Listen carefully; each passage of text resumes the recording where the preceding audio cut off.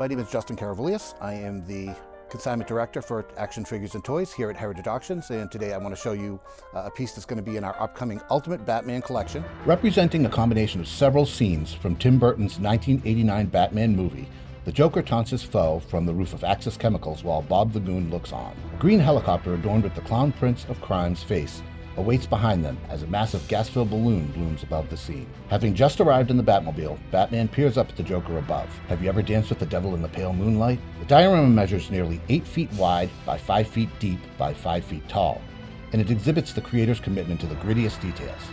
First, you might observe the rust, grime, and dirt spread across the many textured surfaces.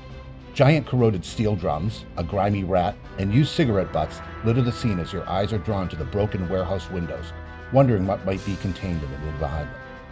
Rusted smokestacks loom behind a large neon Axis sign that gives off a creepy subtle light when plugged into an electrical outlet. With its giant jet engine intake, the Batmobile is an official Hot Toys release, as are the figures representing Michael Keaton's Batman and the Joker, played by Jack Nicholson. First displayed at the Batman 100 Hot Toys exhibition in September of 2016, it is truly a modern work of art for the 1/6 scale enthusiast.